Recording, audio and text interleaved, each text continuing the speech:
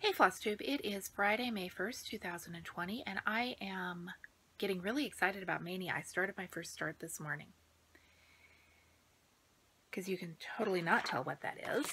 It is Mad Bluebird. It is a Bucilla kit from 2000, which does not seem like it's that old, but I guess in some circles 20-year-old stitch kits are old.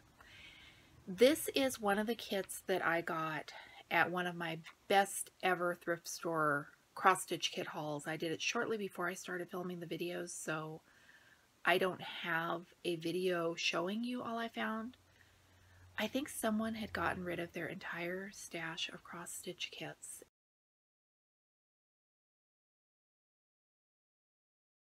And there were a lot. I brought home 16 or so kits, and I left plenty behind that weren't my taste, and they were all like $2 each. So I have had this little Bluebird in my stash for a couple of years now. I knew I wanted to stitch him, but he was one of those someday when the time is right projects. Doesn't he look kind of angry sitting all alone there on his fence post? Isn't this a perfect project to be stitching when I'm kind of angry about quarantine and self-isolation?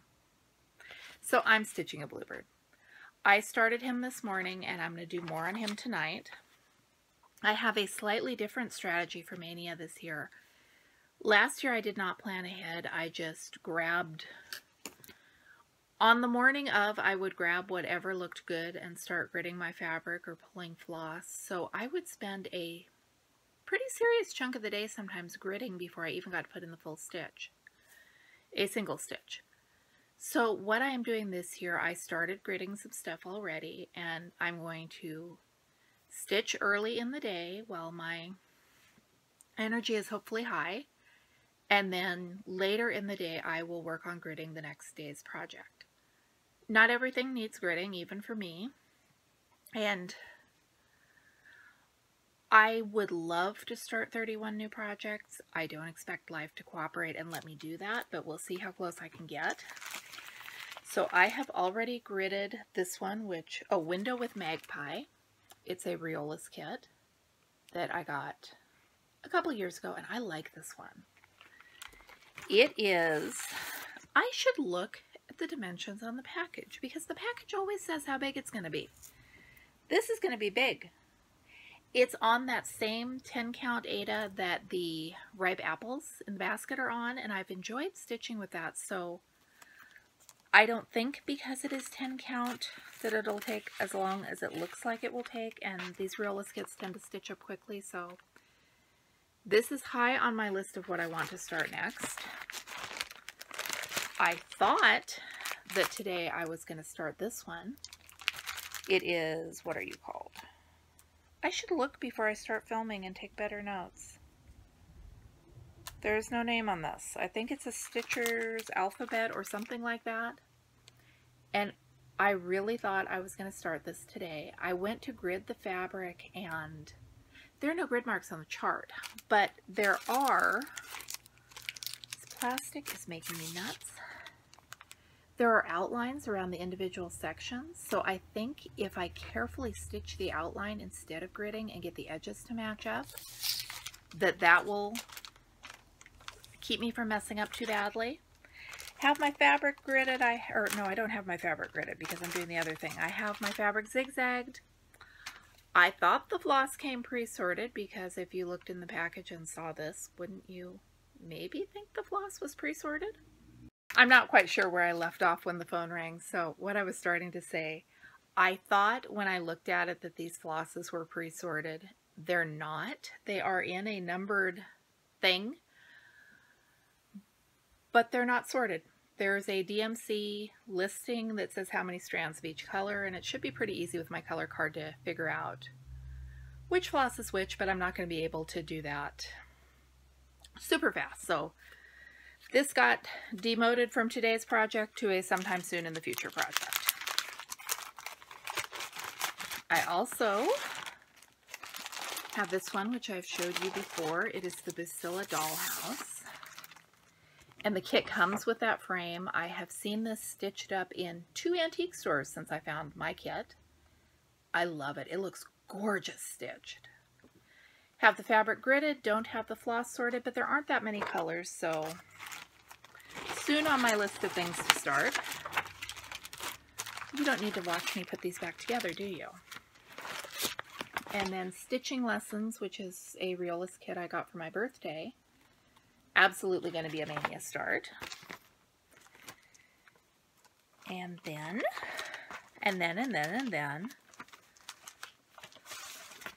this is Thumbelina. It has been in my stash for a very, very long time, and I really wanted to stitch her, but I thought it had to be on linen. And I really should have looked to make sure there's no over one in here to make it linen more than an aesthetic choice. No, it looks like it's all whole stitches. So I've had this sitting in my stash for 15, 18 years because I thought it had to be on linen. And now I'm not feeling that way anymore.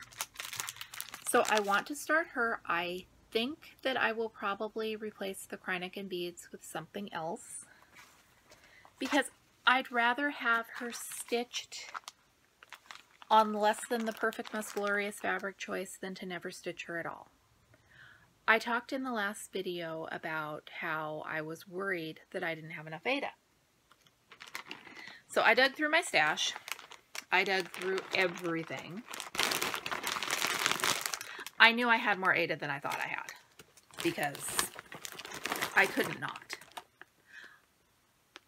I wish I had more white. I don't know why I've got so much red. I do. I picked it up really super cheap at the thrift store, but I got a decent conglomeration here.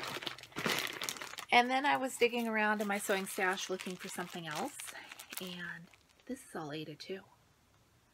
This needs to be washed because it has a funky smell that I must not have noticed in the thrift store when I got it, but I got Aida. I could start all the things, lots of the things. I have been running around a lot today. That is why I am so out of breath. Running around here on our own property because it's been an adventure this week. I was coming home from driving my son to work on Wednesday night. Out on one of the darkest stretches of highway I drive to get myself home from driving him to work, and there were 2 deer in the lane. And it ended badly. And we are guessing the van is totaled. We have not been able to get it checked out yet because the pandemic and everybody's closed or going by different rules, and it's frustrating. I'm fine. The 2 deer are not fine. The van is most definitely not fine. But luckily, when my daughter bought her new car, they were only going to give her like $300 in trade-in for the Subaru, so she gave me a call and said, hey, can I park it out in the barn and Heath will take it when he starts driving. So we spent today getting it out and charging the batteries and airing up the tires and jumping through hoops with the insurance company and the DMV to get everything everything's legal. We haven't got the title quite all the way switched over, but I have to mail some forms and that will be done. And it would just be so much easier if I could go into the DMV with all the appropriate paperwork and hand them a check and make it happen, but you can't do that anymore. So that was my start to Maynia week. Not happy. I am so stressed, guys. And I have hit the point on the drive home. We've had so much stressful stuff over the past few years. I don't think I can cry anymore. I used to really be a crier, but not so much anymore. I think I cried myself out after the accident with the drunk driver. So other stuff I've been working on this week. I worked some more on Furry Friends. I'm stitching books, which don't add a lot to what you can see. They will add to the finished project. And I am still knitting on the Jette. Jette, is that J-E-T-T-E? Someone please tell me how to pronounce that. I want to say the name of my shawl. It is still coming along. It is going to now be solid in the rusty color until this all reduces down to a point. And I'm just picking it up when I need something that will make my hands move. Not in a hurry. I keep thinking, oh, I could get it done quick, but this is not quick. There's a lot of rows left. But I like it. I had been wanting for a long time to knit a striped shawl, and I'm having fun with this one once I got past the initial fear and uncertainty. I'm also reading the Helen Lightholder mystery series. They're on Kindle Unlimited, and it is a 6-book series. In the past week, I have made it from the beginning to halfway through book 5. It is the story of Helen. She is a widow who moves to a small village in England in the 1940s after her husband is killed in World War II. She was left a haberdashery by an aunt she barely knew. And in the first book, she investigates the death and murder of her aunt. And then in the next few books, there are other mysteries in her tranquil little village.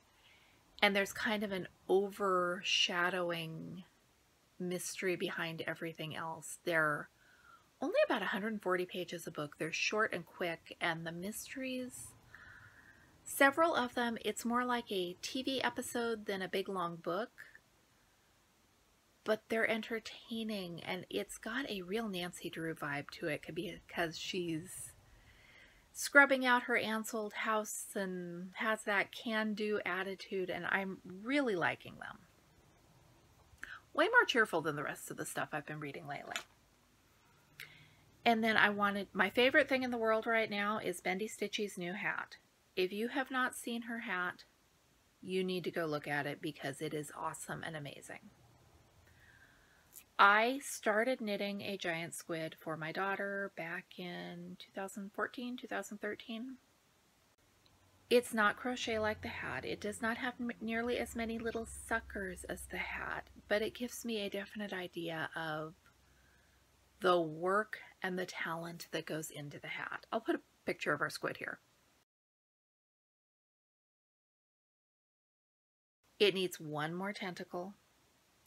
And it needs the 2 little fins that go along the side of the squid's head. I was knitting from a library book. I don't know if I will ever finish it. I maybe should leave off the long tentacles and just call the silly thing an octopus and sew up the seams and call it good. That was so much work, and I don't know why. I shouldn't have abandoned it. I know why I abandoned it. I was really sick of doubled up purple acrylic. But Bendy Stitchy's hat kind of inspired me to maybe think about at some point after Maynia and after quarantine if I want to do something with the giant squid.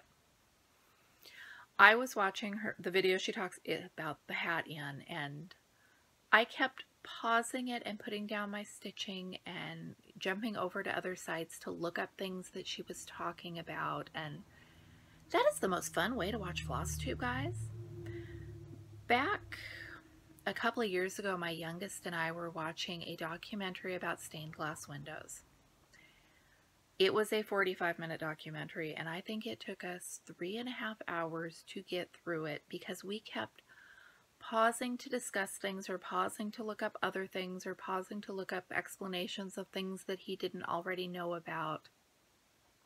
Because that's the way we homeschool, and it is fun. When we have an exciting subject and the questions are flowing, it is fun. It has led to the side effect that my youngest child will occasionally, when I'm talking to him, ask me to pause. And the first time it was hilarious because you could see in his brain when the moment at which he realized that he had just asked his mother to pause, and his mother is not a YouTube video.